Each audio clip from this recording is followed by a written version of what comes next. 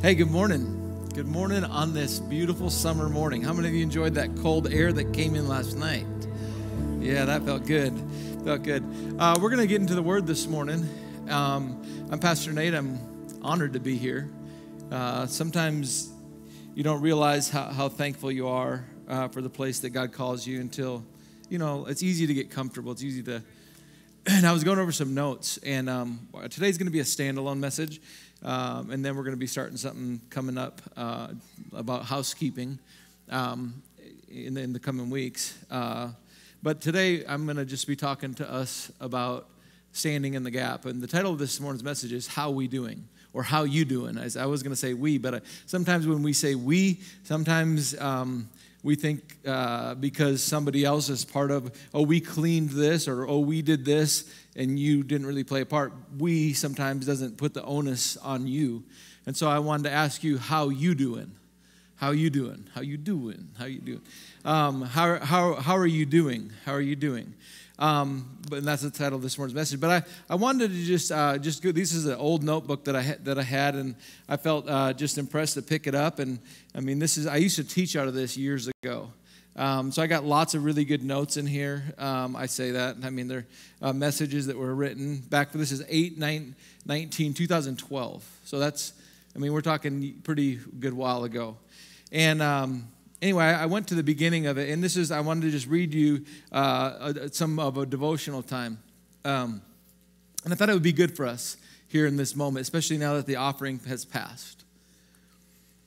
You've heard it said that we don't date God, right? Don't date God. Pick him up on Sunday, drop him off at home. True. But as we are married, we can't forget to date him. To give him a date where you come just to be with him. You get dressed up, you get ready, prepared to meet him. Just to get to know him, to be intimate with him. You set aside the night. You make time. You give him your precious seed. You spend that money. How many of you know date night costs at least $100? I mean, you got to have 100, you know what I mean? At least. Maybe that's not necessarily in your budget. If you're married and you're not dating, you need to start dating. This is marriage advice, but this is also God advice. As the bride of Christ, we need to remember to date God. Yeah, you're married, but do we date him? Do we date him? Precious seed, harvest. So he says, bring precious seed, precious harvest. Sow in tears, reap in joy. Anyway, what you're saying in those times, I want all of you. You can have all of me. That's a powerful statement to start with. I want all of you. You can have all of me. How are we doing? How are you doing? This key right here is, what do I have that's his? What do I have that's his? That's good, Rod. Everything. But I don't think we realize that. You know your time that you have? I don't have. It's his time. You know, everything that you have, everything that I have, we are stewards of. But the only way I'll steward it is if I realize it's not mine. You ever borrow somebody's something? You ever borrow somebody's tractor? You ever borrow somebody's, I don't know, I was going to say snowblower, but probably not. Maybe it's a drill. Maybe you needed a drill to do some drywall work. I don't know. But you don't. How many of you know that you don't just throw that on the floor while you're spraying the ceilings to turn, this yellow drill now turns white, and then you give it back to them white? If you do, you're an idiot. And you'll never borrow something again because you're a poor steward. Because you don't recognize the value of what is somebody else's. And as long as in my life I don't recognize the value of what somebody else's, I won't steward it well. It's okay if my drill gets like that. It's okay if my drill sits out in the rain. I don't want that to happen, but I'll tell you what, if I'm borrowing somebody else's drill and I got all my tools sitting out and I'm borrowing somebody else's drill and it starts to rain, what gets picked up first? That's right. Because it's not mine. So how I handle it, it changes. And so there's this, we might, I don't know if we can go there. We're not going to go there this morning, but there's a parable of the talents, okay? And so there's a principle of these three men that were given something by a master. And they're all given talents. One was given more, and then the next one was given a 5, 2, and 1. But the report, when they came back to the master and they said, look, see, you've given me 5, I've made 5 more. Here's what they said, you have given me 5. Now I have 5 more. That is so key for your and my stewardship, that what I have in my hand, you didn't make it. Hello? Let me ask you how much life you can make of your life. I mean, just that quick. You can't make what you really want. It's a gift. That's right. It's a gift. So this is key, Lord. All that I have, all of me for all of you. So how are we doing? How are you doing? How are you doing? So let's go here, Galatians chapter 6, verse 10. And this is this message is about responding to your heart. This is what this message is about. Responding to your heart. Did you know that every person in here, if you're even if you're not born again, the Bible says that he stands at the door of our heart and knocks. That he would come in. Like he's beckoning and looking. Was Paul saved? Or Saul saved, excuse me? But he heard from the Lord, didn't he? Why are you persecuting me? We have to be able to reject him. In order to be able to reject something, I have to be able to recognize. Okay? Now, it says, so here we are. Let us have the opportunity. It says, therefore, as we have the opportunity, let us do good to all people, especially those who belong to the family of believers. Let me just pause here. This message is about what am I doing with what I've heard? Like I'm talking about your heart. I'm talking about your heart. Here's what God does, because the hands and feet of Jesus are all right here. They're right here. Is God's hand shortened? Well, maybe. Maybe if I'm busy about what I'm doing, maybe, and here's what I'm talking about. Shoe fly don't bother me. Man, I got sweaty this morning. Whew, in worship. Anyway, sorry, just acknowledging that if you see this pit sweats, all right? You're walking down, maybe you're walking into church and you see somebody. Maybe you don't see that their countenance is fallen. Maybe you do see it's fallen. But the Lord says, wonder how they're doing. So you see them and you go. Or you walk by and you see somebody in the chair and you go, I wonder how they're doing. You should check on them. But I'm busy with my stuff, my time. Anybody ever have that feeling? Like, it's not a feeling, it's the voice of the Lord directing his hands and his feet. So we're talking about what am I doing? How are you doing? How are you doing? Are you doing your own thing, or how are you doing? How am I? This is and here's the cool thing is I eat what I cook. How am I doing? How am I doing? What am I doing with the words of the Lord to me? He says this. He says, therefore, as we have opportunity, let us do good to all people. Do good to all people. How are you doing? When you ask somebody, how are you doing? What do they usually say? Good. How are you doing? Good. Sometimes they give you, maybe it's something else, right? But how are you doing? Especially to those who belong to the family of believers. Did you know the family of believers, who you're called to? He said, this is especially, we should be doing good. Now, we're going to look at that here in just a moment. Let's go to John chapter 13, 34 through 35. John, it says, a new commandment I give unto you, There's a commandment that was a new commandment that Jesus gave, and he said, love one another, or do good. Love one another as I have loved you, so you must love one another. How did Jesus love them? This is huge. Like just looking at how did Jesus love? What did he give? Did he feed them? Did he go to them? Did he wait at a well in the middle of the hot day when he probably had something else he could be doing? Was he about his time or was he about his father's business? His father's business, because he was a steward. It was his father's business. See, you and I were called to our father's business. And you know what we found when he was about his father's business? He's about people.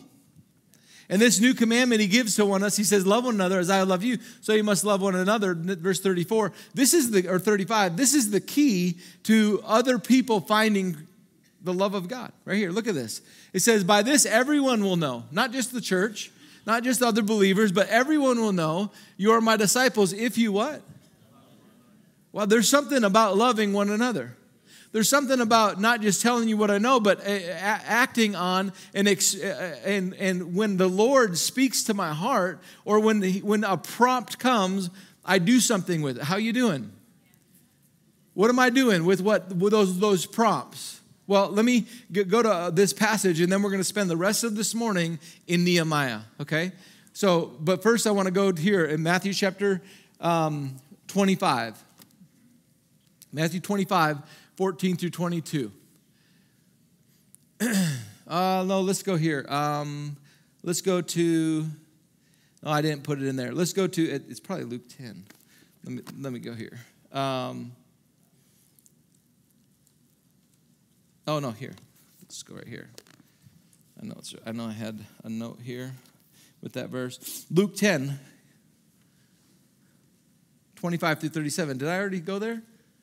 It's on my notes here. Luke 10, 25 to 37. You've maybe heard this, but don't hear it like you've heard it. Hear it again. All right? So this is, we just read this new commandment.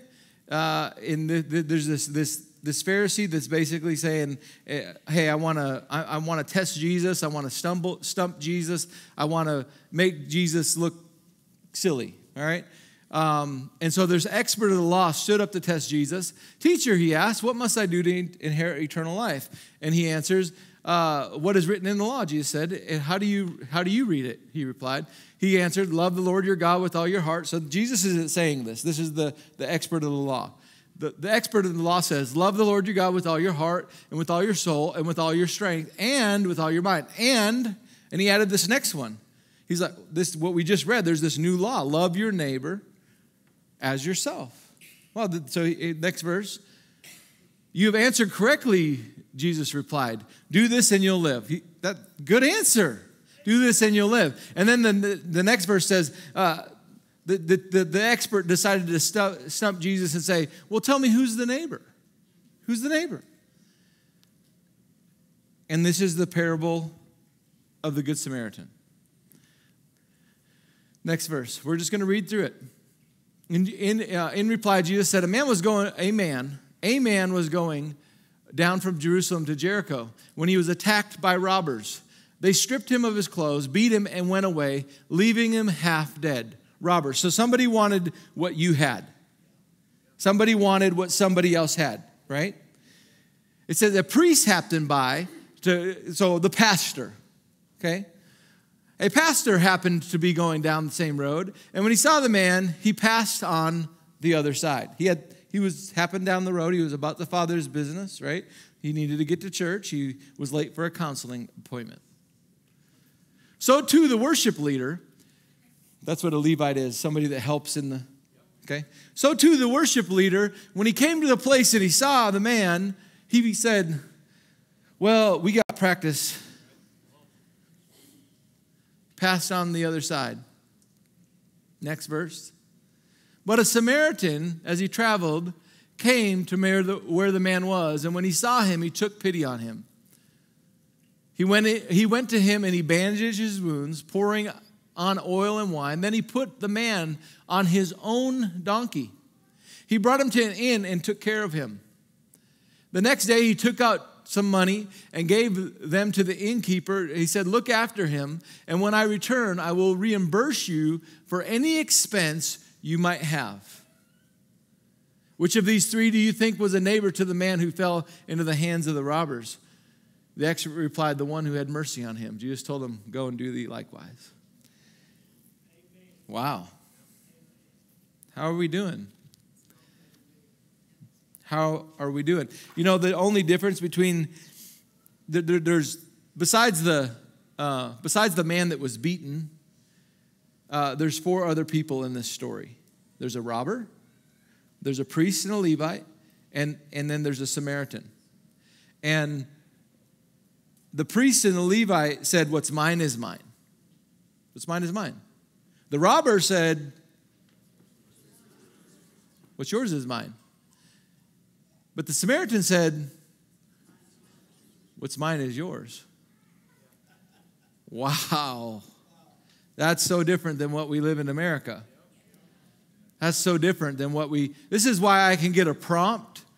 I can think, I just thought of somebody. I just had this thought. I wonder how they're doing. Yeah, you just thought of that out of the blue. No. Check on them. Check on them. Oh, but checking on them is one thing. Oh, praying. Okay. How about some money for the inn? How about your mule? How's your mule doing? Do they need your mule? This is love. This is, and again, we're going back. Let's go back. Especially, do good to all, but especially your brothers and sisters and moms and dads. This is believers. So, let's go to Nehemiah. We're going to spend our time in Nehemiah this morning. And I think there's some really good principles here. And I just think there's just a lot of good here. Okay? Nehemiah chapter 1. If you have your Bibles, we will be in Nehemiah 1 through probably 4 mostly. And you get your markers ready, your highlighters ready, whatever you want to get ready. It'll be helpful. It says, starting in verse 1 of chapter 1, these are the words of Nehemiah, son of, I can't pronounce that name, Hakaliah. In the month of Chislev, in the 12th year, while I was in citadel of Susa. So here he is making this letter about, these are my words, Nehemiah's words. I was in this city, in this place, and what happened was my brothers came to me. So look at this. In the month I was at this place, and my brothers arrived. Next verse. Hananiah, one of my brothers, came from Judah with some other men. So he's like saying, hey, I was at the Memorial Day picnic, or hey, I was at Walmart, or hey, I was at wherever you were at. A brother came to me. Somebody that I knew and I saw. Have you ever been there where you are out to, maybe you went to Andy's ice cream and you're ordering, and all of a sudden there walks up Lance Harless. Hey man, what's up? And there was my brother. And I questioned them. You know what I said?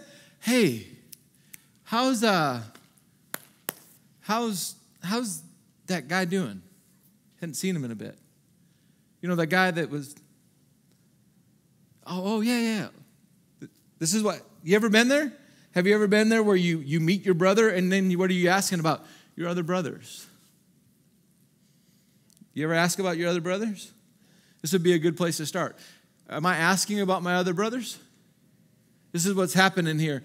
One of his brothers came from Judah and some other men, and he questioned them. I questioned them. Nehemiah questioned about the Jewish remnant, or his brothers, his sisters, his aunts and uncles, his cousins, his family would be the word, better word. His family that had survived the exile, also about Jerusalem. So he said, hey, how's everybody doing? Are they well? What's going on? Next verse.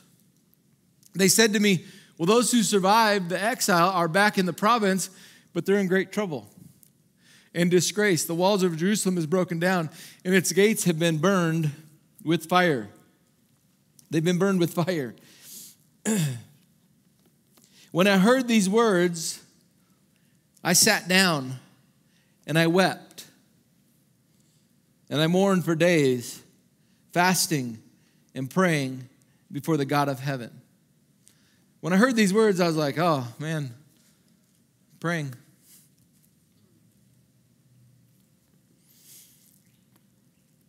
Then I said, verse 5, then I said, and he begins to pray. He begins to pray. It actually says not just then, it said he fasted and prayed, he said for days, mourned for days. Jump into verse 8, he says this, remember, he's talking to the Lord, remember I pray the word that you commanded. This is key right here. When the Lord brings you somebody, remember to pray the word that he's commanded. Now, I want to pause, and I didn't give you this verse. I want to go here. Joshua chapter 5 and Joshua 5:14. I'll give you two verses. Joshua 5:14 and Joshua 10:12 through 14. So we're talking about how am I doing? What am I doing with when the Lord comes to me? And when I happen by somebody that's hurting, my brother or sister, when it comes to me, if my steps are ordered to the Lord and it comes to me, what am I doing when it comes to me? We see that Nehemiah asked about him, and then there was movement going on. He had a response, right? We're going to start here by, number one, praying the word, okay? Not manipulative prayers, not praying sides. Right here. Remember the instruction, sorry. Did I already give it to you? Joshua 10:14? Or did I give you Joshua 5:14 and 10:12 through 14. Joshua 5:14 and Joshua 10:12 through 14. So this is this passage when Joshua is about to go into the promised land, and he's about to take over the first city, which is the big walled city, Jericho. And so he's out and about and kind of sizing up the city, getting direction, all that. And as he's out in the wilderness, he sees this man, and this man has his sword drawn. And he's like, hey. And I should have went to verse 13 too. And he says this, Joshua says to him, hey, are you for us or are you against us? And here's what this man says. He says, neither, but I'm a commander. I am the commander of the Lord's army. I'm the commander of the army of the Lord. I have now come. Then Joshua fell down on the ground in reverence and asked him, what message does my Lord have for his servant? Now, I believe that this was a pre-incarnate Jesus. That's what I believe. He fell down. This translation, NIV, it doesn't read it like the other ones where it says, he goes on to say, take off your shoes because you're on holy ground. But the fact that he says he saw a man, right? And the fact that he said he's a commander, and we know Jesus is the commander or the prince of peace. The prince was always over the army of the king. And so he comes outside and his sword is drawn. And he tells him this, the sword representing really what he wars with, and he wars with his words. You see this in Revelation, who is worthy to open the book, the Lamb. So I just believe that. I mean, you could call that God, you could call it an angel, but it was a man. Okay? And so he comes out and he says, who are you with? Joshua said, whose side are you on? Have you ever had something come to you and you're supposed to pick sides? No. You're not supposed to pick sides. You're supposed to come under the command of the Lord. This is when God brings you down the road and you see the person lying there robbed, or you see somebody in need of tending in some way. What is my response? Lord, what do you say? That's my response. My response is to not only that, but to pray the word. To pray the word. Because what will happen is, let's go to the other one, Joshua 10. What will happen is, if you and I will come under God's word, we'll be able to see more than what we're capable of doing ourselves. So this is the same, the same book, Joshua. These are stories when the Lord he said, you're going to come under my command. He said, I'm not on your side. You're coming under my command. Okay? This is the angel of the Lord. All right? And he's like, all of these cities that were won, all of this land that they walked in, the Lord fought the battle for the Israelites. Okay? Now, on the day that the Lord gave the Amorites over to Israel, Joshua said to the Lord in the presence of Israel, sun, stand still over Gibeon, and you, moon, over the valley of that word, Ajalon. And the sun stood still, and the moon stopped, till the nation avenged itself on its enemies. As it is written in the book of Jazar, the sun stopped in the middle of the sky and delayed going down about a full day. Next verse. There has never been a day like it before or since, a day when the Lord listened to a human being. Surely the Lord was fighting for Israel. Here's what happened is a man came into alignment with the Lord and said, Lord, I want to stick with your plan.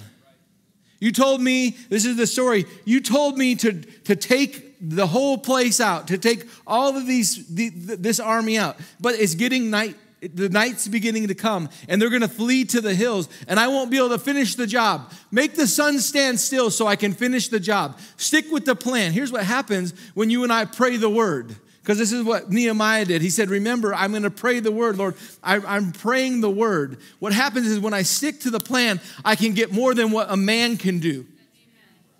Stick to the word. We're settling for so much. We're letting the robber rob and run away with all the stuff because we're not sticking to the word. We approach and we pray things because of how we see something instead of saying, Lord, what do you say? We approach and pray things, and we'll take somebody's side and somebody else's side, and you don't know anything except for what he says. If the Lord brought it to you, then ask him what he wants you to do with it. And here's the deal. If the Lord brings it to you, then there's provision for whatever he directs you to do. The words that are going to come out of your mouth, well, I don't know what to say, and I don't know what to do, and I don't know. No. He found you. He found you, mighty man of valor, Gideon. If God finds you, if it's brought to your attention, then it's within what God wants to, he'll flow through you. Eloquence is ridiculous. Power is what we need. Just being eloquent and being like, well, I want to give you forget that. Hey, snotty nose, teary eyes, I don't care. Pit stains. When you get it, go. When you get it, do something. Ask about them. Again, we're talking about how are you doing? What are you doing? How are you doing? How are you doing? So Nehemiah chapter 1, verse 8, he said, remember, I pray the word. He's talking to the Lord. I pray the word that you commanded.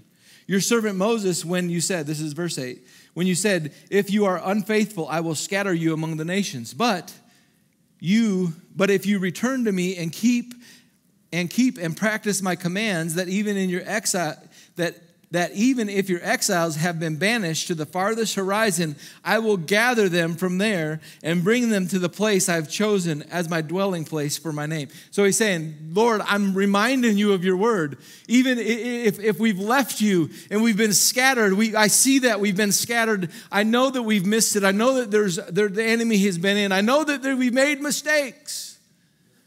But I'm appealing to you in your word and your mercy. And you said you would draw them back. You said you could restore. You said you'd bring them to here. This is powerful.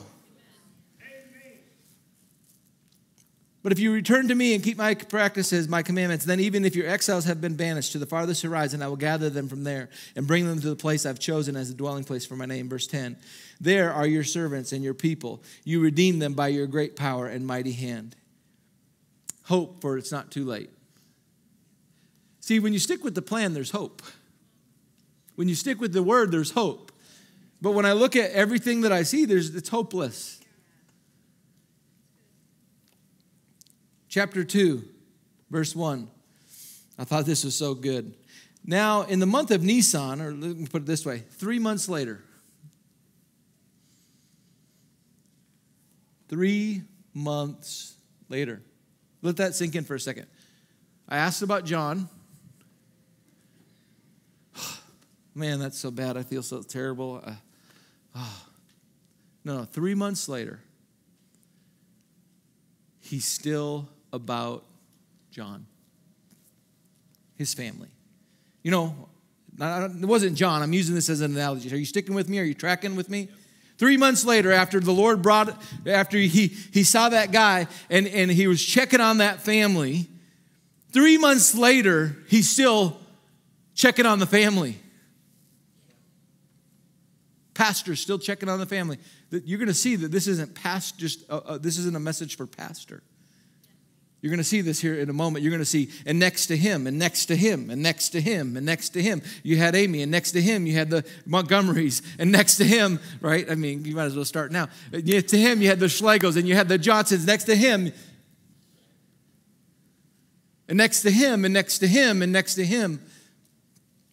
They were all building. They were all working. 3 months later, in the 20th year of King, I don't want to even say that word. Let's go to the next one. Let's go. Go ahead. Y'all can. Arta. I don't know. Yep. King Art. When wine was set before him, I took the wine and gave it to the king. And I had never been sad in his presence. So the king said to me, "Why is your face sad?" So this is Nehemiah bringing the king wine. And the king says, "Why is your face sad? Though you are not ill, this could only be sadness of the heart." When the Lord puts somebody on your heart. 3 months later,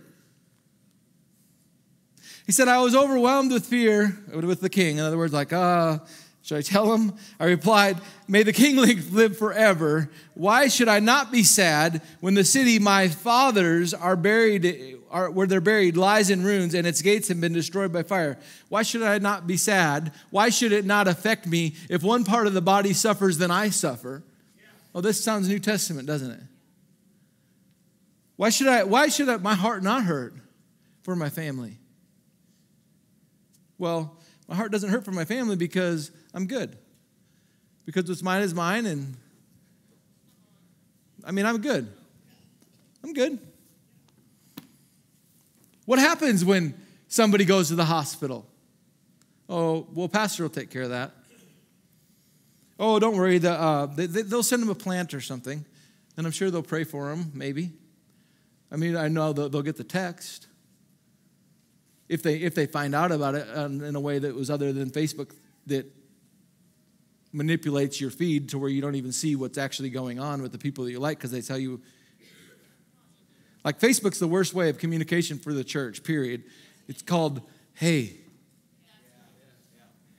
Shoot somebody a phone call or a text. Not a post about it on Facebook and all my friends will know about it. No. You know, most of you, first of all, I'm not even on Facebook other than Marketplace, which I need to get off of. But if I do see, I don't know if anybody here is on Facebook, but I don't see 99% of any of the people here. I see people that I don't even know who they are, but somehow I'm friends with them. You know what I'm saying? And then like a week later, you see, somebody had a birthday. Oh, well, happy birthday.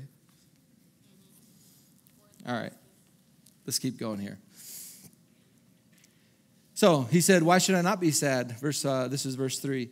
He said, "Where my fathers are buried lies in the city where my fathers are buried lies in ruins, and its gates have been destroyed by fire." Verse 4. "What is your request?" the king replied. "So I prayed to the God of heaven and answered the king, if it pleases the king, and if your servant has found favor in your sight, I ask that you send somebody else to go to Judah. I ask that you would send money. I ask that you would..." Well, I'm busy right now. Don't you know I got that thing coming up? If I found favor in your sight, could you send your army? Could you send me? Have you ever heard that before? "Here, my Lord, send me." That's a good place to be, isn't it? Lord, send me. Send me. This is your time. I'm on your time and I'm on your dollar. I'm on your time and I'm on your dollar. You know this offering declaration? We've been doing it probably for, probably six months now. I was driving in my truck and I felt like the Lord was saying, you need to be saying some stuff during offering and not just about what you're about, but it be about what I'm about. Because when you're about what I'm about, you'll be well taken care of. Our lives will bring increase to your kingdom. In no way will we be limited to serve our generation. That's what it's about, period. Either you're going to we're working on right now what will last forever or what will burn.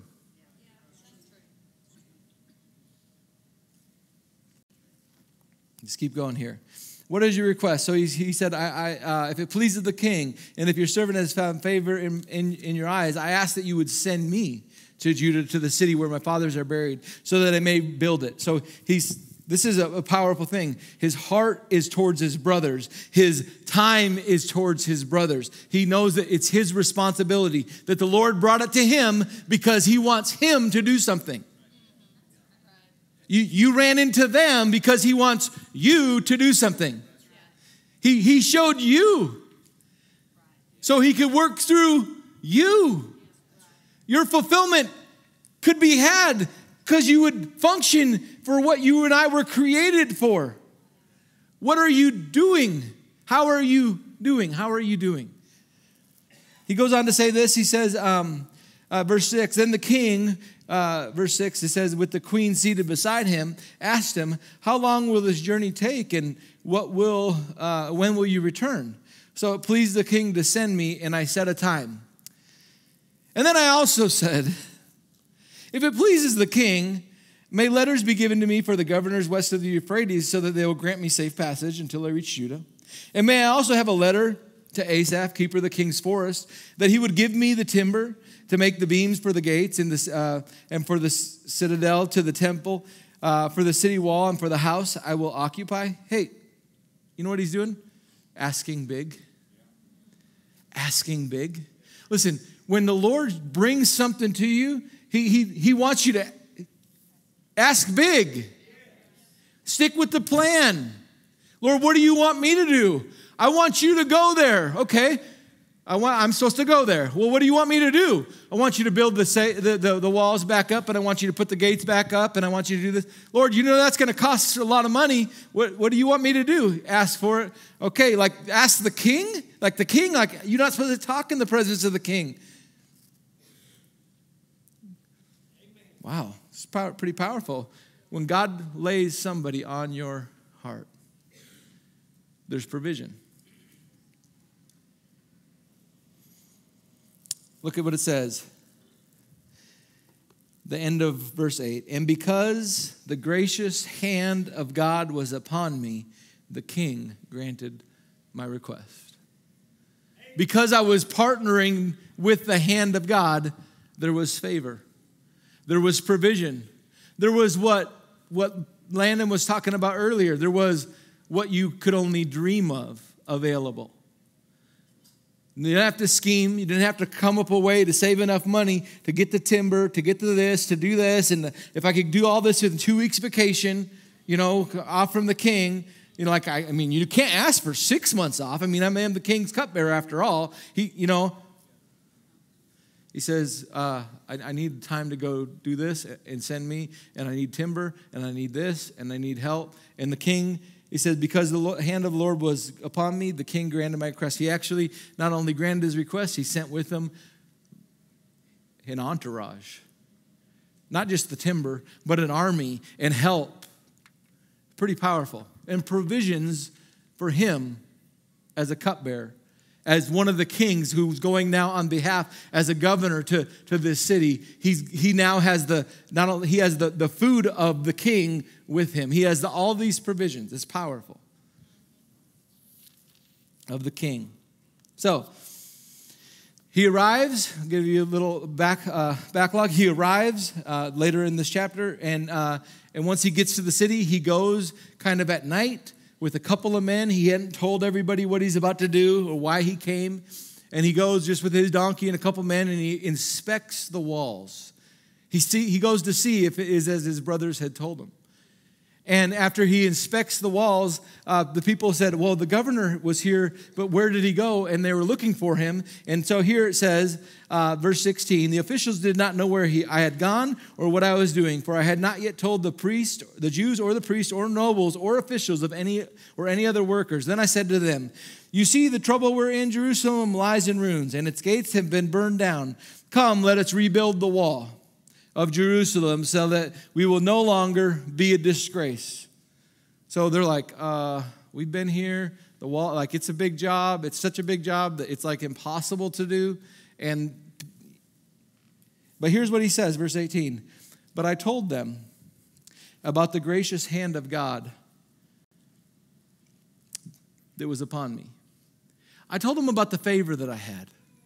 Let me tell you, when somebody has been in a place of dilapidation and their walls are falling down, would you testify of the gracious hand of God in your life? Amen. Because what has he done for you? Because see, sometimes you can't. Somebody's walls are broken, crumbled, burned to a crisp. There's no rebuilding that with what's there. We'll testify of God's gracious hand. Show him how he's been so good. Look at, I got the timber. Look at, I got to this. Look at how God's been. Look at what I'm here for you. What I have is yours. Oh, you're sounding like, don't you know? Here's why what's mine is mine. Because I have need. When all I think of is my need, what mine is not yours because of my need. My need is what keeps me from being about. This is why even we're talking about directing our lives into a place of overflow. Not just saying, Lord, let me more, let me get my belly bigger. Just give me some more. Give me some more because I want to eat more.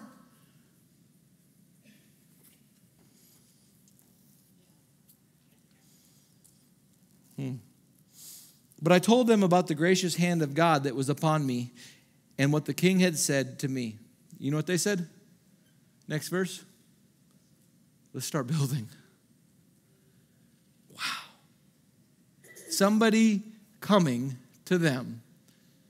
Somebody coming to them. Nothing's happened yet other than they've given a good report to them about God's favor on their life. And you know what they said? All right, let's build. Let's see what God can do. Did you hear me? Let's see what God can do. Let's see what God can do. All right, here's what they said. Let's start building. But then it says that they mocked us and ridiculed us. But I, Nehemiah, answered in verse 20 to them and said, the God of heaven is the one who's going to grant this success. I came to you not with the plan of a man. I came to you not with enticing words. I came to you with God's word. And I came to you testifying of his goodness and not my scheming, but what he's produced how he's good he's been. And guess what? We can build. And guess who's going to bring it about? God's going to bring it about. It's too burnt. It's too this. It's too that. No. When you testify, what happens is that it's like you can hear God saying, and I'll do it again. This is what a testimony, and I'll do it again.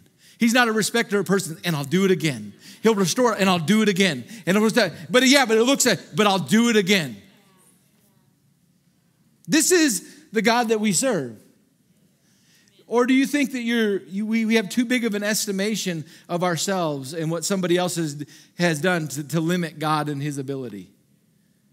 You know, one of the things that I hear and that I've heard over and over lately, yeah, but God's got to work with their will to bring about his will. Mm-hmm. But you surrendered your will because you're so good, and your will's in line with his will because you're so great, or because God got you. If God can get you, he can get them. You know how he came to you? While you and I were yet sinners. If he could get you, somebody say it, if he can get me, he can get them. If he can get me, he can get them. Is God's hand shortened? It's only shortened when I shorten it. When I don't come under his word as a body and a believer, and I'm supposed to be under his command, but it's too big. I'm not going to come under his word because of what I see. That will shorten the hand of God. And you know what? People won't see Jesus on this earth because I don't love them. I love me. And I'm too afraid to pray a sun stands still prayer because I might look like the idiot. People are all over are saying, would God show up? You know how he's to show up? With you. With you and his word and his time and his provisions. I never asked you to pay for it. I asked him to. He never, the walls that were falling down, it wasn't his responsibility to build the walls and buy the timber. It was the Lord who brought it to. Lord, I'm trusting you.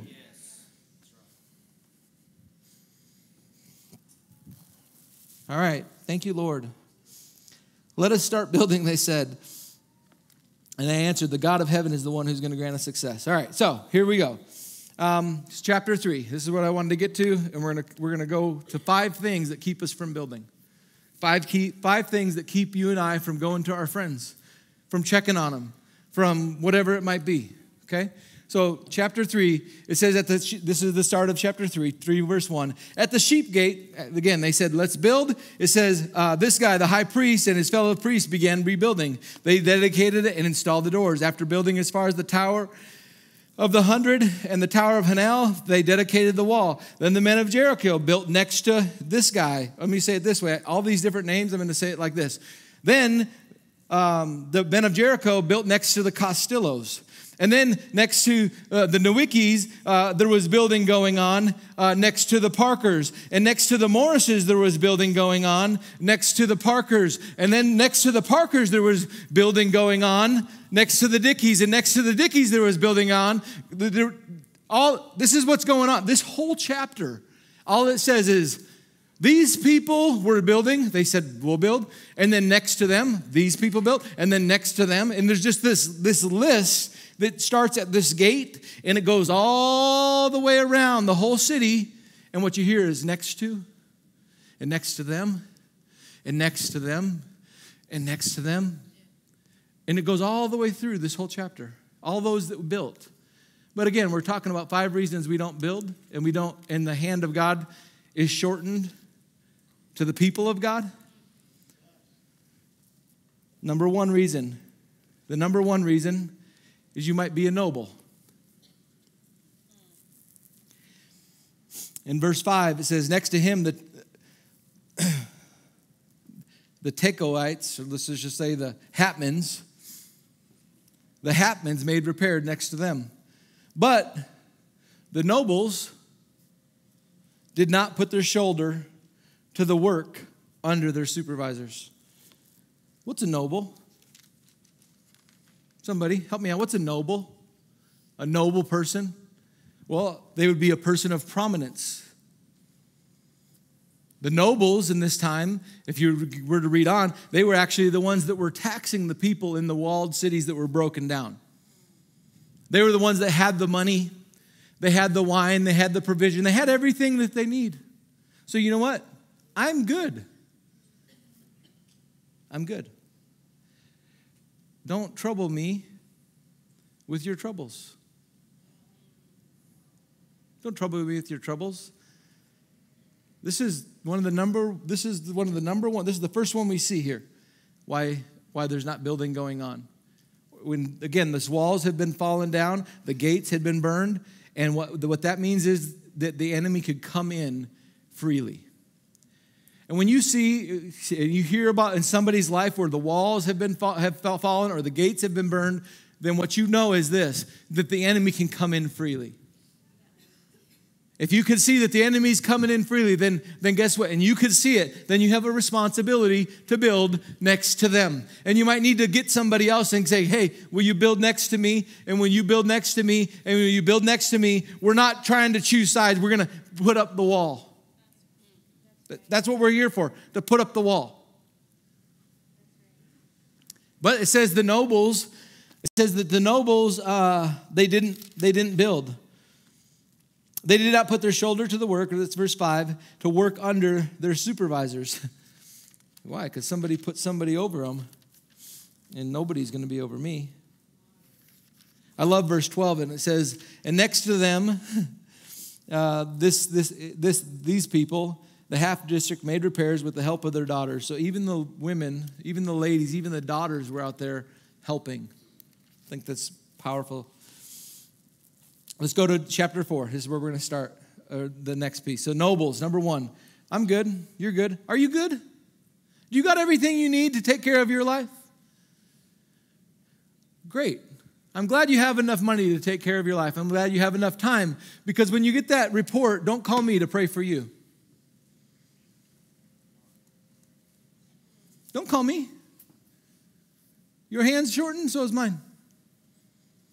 Do unto others as you want them to do unto you. Hello? Is this the word? This is how they're gonna know him, by our love for one another. We're not on the same team. If you were to keep reading in Nehemiah, you know what you'd find? It says that Nehemiah rebuked the nobles. And he said, you're getting rich while these people are working.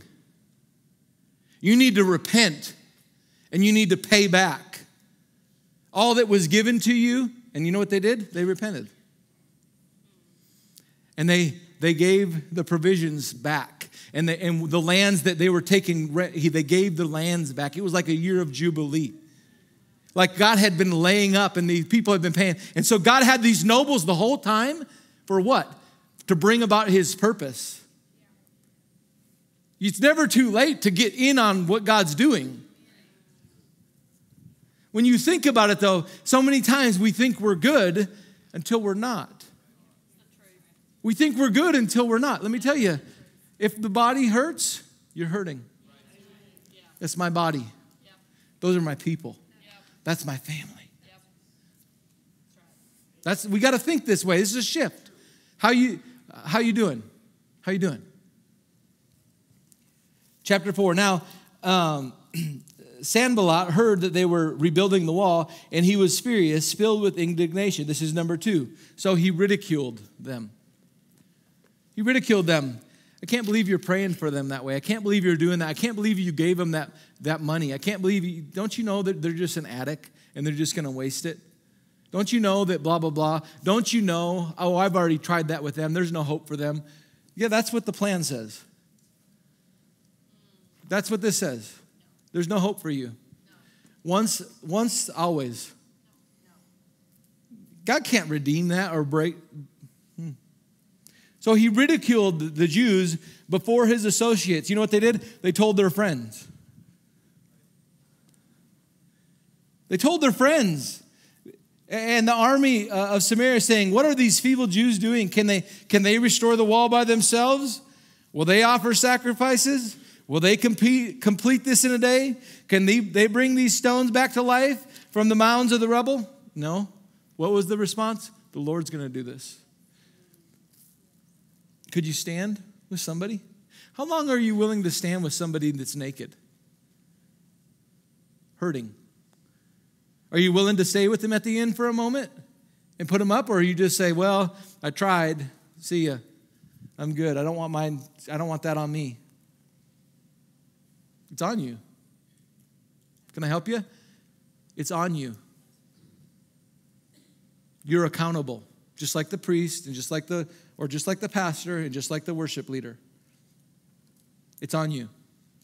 Next to them and next to them and next to them and next to them and next to them. It's on you, Matt. It's on you. Think about that. Oh, yeah, I'm talking about school too. It doesn't start when you turn 18. So they were ridiculed.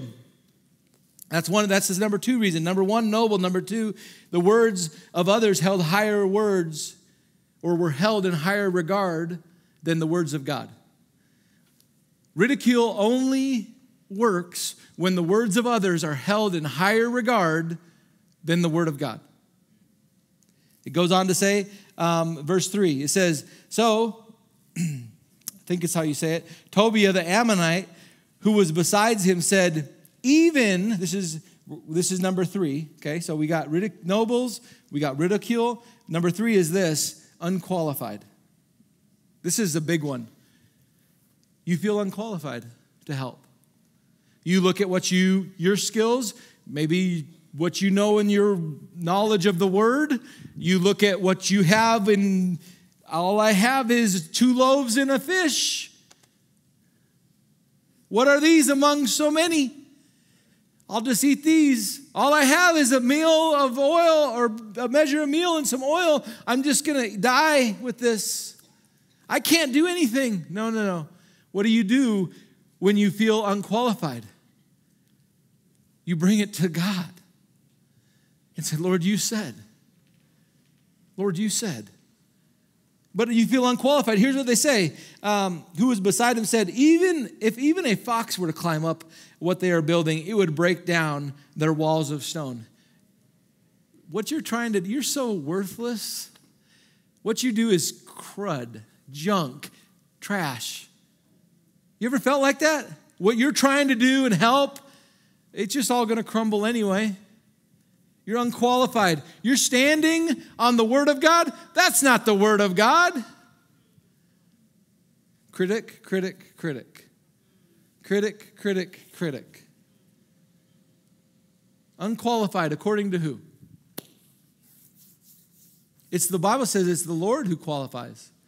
It's the Lord who raises up and sits down. If the Lord brought it to you, he must want to use you. And you know what you could do? You could dream instead of scheme. Dream with somebody. Dream with somebody. I know I had just shared this on Wednesday night. We had a dream. My youngest, or my middle boy, Samuel, had a dream to get a dog after our dog had left. It had swam away in the creek or somebody had taken it. This is years ago. So for over a month, every night he would pray for a dog to come, our dog to come back. And I said, buddy, why don't you just pray that God will give you another dog? So he'd pray that God will give him a dog. And finally one night I thought, God, I wish he would just give up and quit on this, and I'll just go get you a dog. Just pray. And that night I remember hearing him pray, Lord, I thank you for a dog. And that next day my wife calls me. She said, hey, guess what? I go, a dog showed up? And she's like, yeah, how'd you know? I said, when I told him that, I just, in my heart, heard so clear, you watch, I'm going to do this, and you're not going to do it. Because as a dad, I was going to get him a dog. I was going to help God out. I mean, my kid's been praying for like a month. He's 4 or 5 years old. I mean, I have a heart as a man for my son. You think he might you haven't answered a prayer yet. Where's the dog, God? Hey, just pray for another dog. I'll go get the dog. We'll make it work out, all right? I got this. I'm God. So the next day, the dog shows up. His name's Doug. We named him Doug. He hops in. He's at the mailbox at the end of the driveway on the way to school. And Samuel says, Mom, my dog. And so Evan says, well, buddy, and it looked mangy and just terrible. And she said, you know what, buddy, if he's there when we get back from school at the end of this driveway, then we'll get him.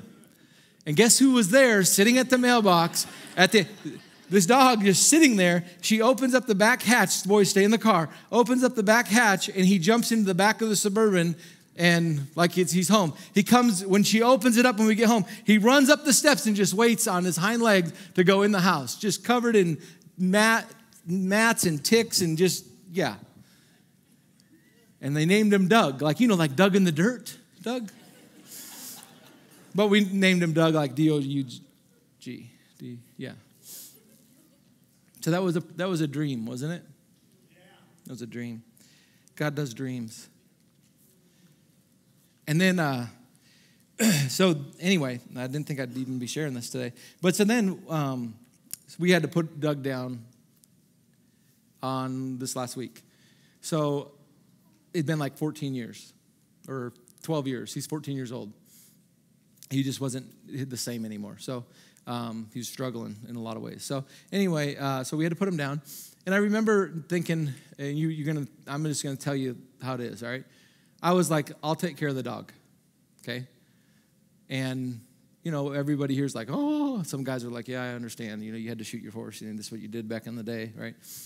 And so I was just going to put it in a different compartment of my mind, right? And just take care of it and go, But the family dog wasn't a good idea. We're going to let somebody else kill him for us. This is, this is real. So I'm like, okay, I'll take him to the vet, and we'll get him put down, put down. And while I sat there, it took way longer than I had anticipated. You know how sometimes you can just get something hard over with quick? And then you don't really, but here I sat 40 minutes with holding a shaking dog. And I was thinking about the promises of God and how I'm holding a promise, And it just began to kind of make me, get a little bit like emotional about a dog that I never thought I'd even really be emotional about. Because it was a promise. It wasn't a dog. It was what God did, not what I did. And as I sat there, because I told my boys that we would bury the dog, on our new place. And I just heard in my heart, the Lord just said, go get some rocks from the other place that I gave you. The other thing that I gave you. And so we went up on the hill, which I'm not prepared to talk about, just some things coming up, anyway, the hill, up across from Hilltop, that was given to the church. It's a dream. Wasn't scheming. It was God. God did it. God used a man. God had a plan. God did a dream. And we took those rocks from that dream, and we laid them on that dream and put it under a deer stand where you can come up here. I told the kids, I said, you can come up here, not to shoot a deer, but just if you got to be reminded of God's promises. All of his promises are yes, and they're amen. Sometimes we get so overwhelmed by seeing things that we forget that God does the miracles. You just got to be reminded of the miracles. And I just want to remind you that you don't have to be qualified. God does miracles. He'll use a Gideon to be the mighty man of valor. He'll take a little boy's lunch to feed the thousands. He'll take anyone that just says, here, my Lord, send me. And not exchange their nobility for a shovel. And not ridicule. Or be worried about what others people say because somebody's hurting. To not worry about their qualifications, but instead say, Lord, you found me. You must have thought I was the one. And then it goes on to say this. I'll wrap up with this. Verse 6.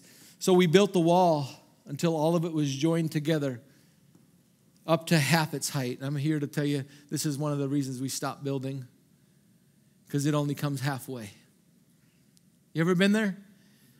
You stood, you believe, and guess what? Halfway. Halfway, it says up to half its height, for the people had a mind to work.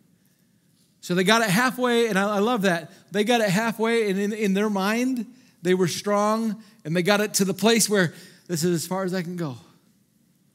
They had a mind to work. Verse 9, it says, so we prayed to God to post a guard against them day and night. Meanwhile, the people of Judah said, again, this is the part, it's up to half its height. Meanwhile, the people of Judah said, this is again number 4, it's getting hard. It's only halfway. Verse 10, the strength of our labor fails, and there is so much rubble that we will never be able to build the wall. So now, it's no longer the outside, it's the inside. So there was outsiders that were critiquing, that it was the others' words that were, being unqualified. But now I've let the unqualified, somebody else's words now become my words, and now my words can move to the place of now it's only come this far. It's only halfway. And not only is it only halfway, but I'm getting tired. I'm getting tired of standing. You're just wearing me out. I can tell you I've been there. You're just wearing me out. There's so much rubble, just garbage everywhere, that we'll never be able to rebuild the wall. This is what's coming out or being spoken within. There's no hope. According to who?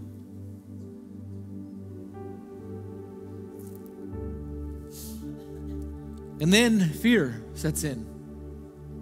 So it's hard. The last one was fear. Verse 11, and our enemies said, so not only am I tired, not only have we only come halfway when we had all this strength and we had all the beginning, the juice to go, our enemies said before they know or see a thing, we're going to come when you're not looking, they said, in your midst, and we're going to kill you, and we're going to put an end to your work. Fear. Fear will keep you from building. Verse 14, this is Nehemiah. After I had made an inspection, I stood up and I said to the nobles, to the officials, and to the rest of the people. I said to those that weren't working yet, I said to the rest of the people that were saying it's too hard, I said to all the people that say, you say we're unqualified, you say our work is junk, you say this, I stood up. That's what he says. I stood up and I said, do not be afraid of them, but remember this, the Lord who is great and awesome. I love this. Remember the Lord is great and awesome. And fight for your brothers, your sons, your daughters, your wives, and your homes.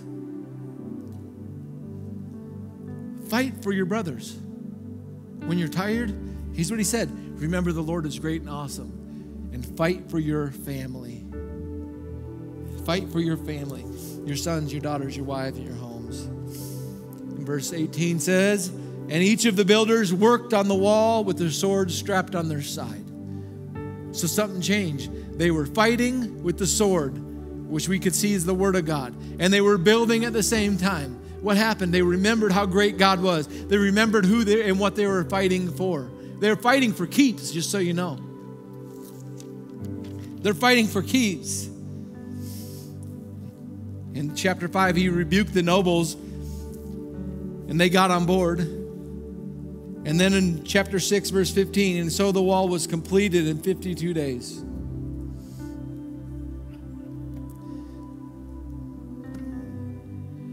God will do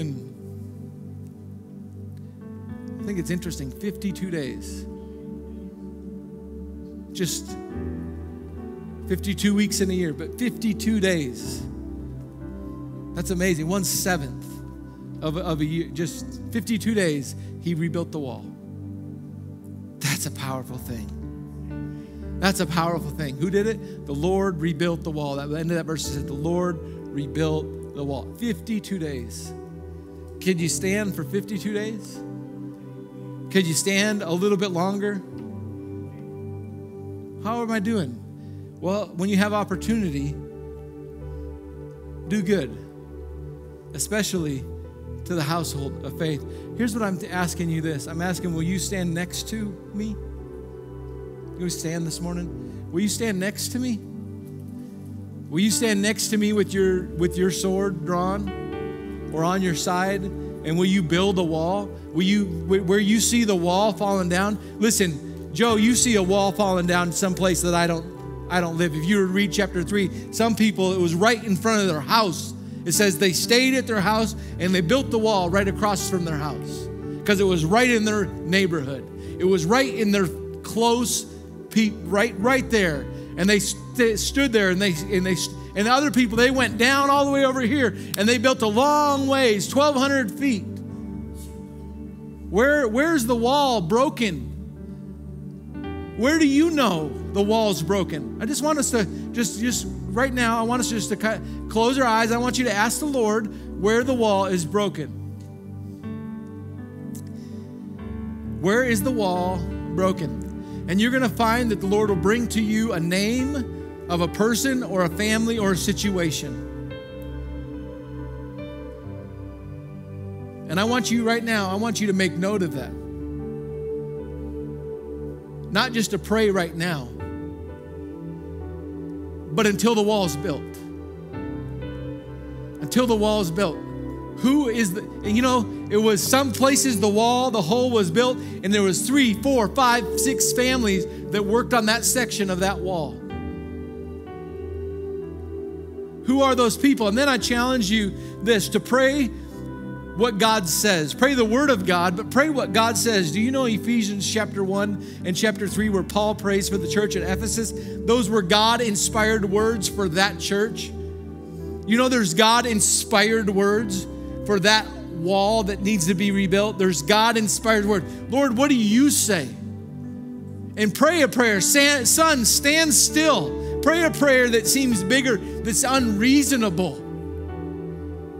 Here on this earth, release the word of God. Partner with what he says. And watch the heart of the Father of restoration and a wall built and the robbers, where the robbers and the thieves and the foxes can't come in to steal. Stand on the wall and watch. Fill the gap so the building can continue. Stand next to me. Stand next to them. Go talk to your friend that you know you've already talked to because you had this person on your heart. Now you go together, go with them. Covenant with them. Father, thank you today for your words to us. Thank you for your family. I thank you for working in these hearts, in my heart, a knitting of family.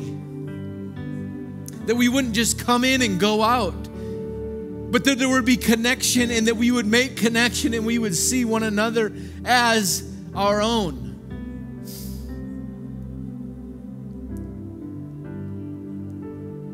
And Father, thank you for your words.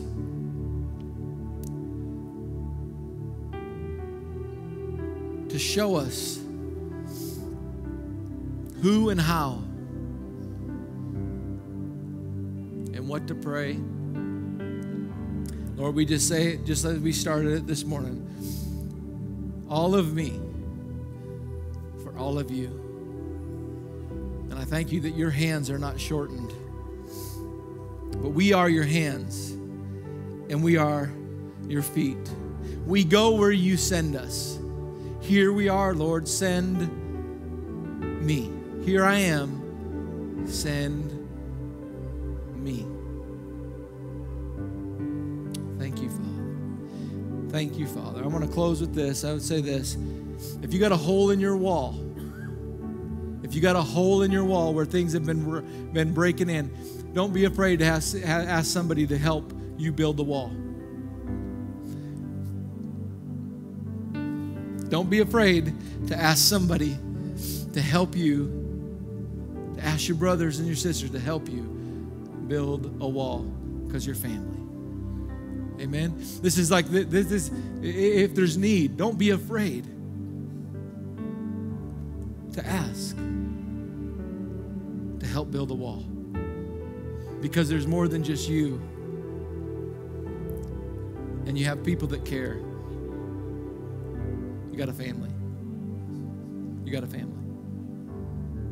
And we say that all the time. When we come in, when we go out, so many times we think that like, my problems don't matter. These things don't matter. They do matter. They matter to God. And they matter to his people. Amen.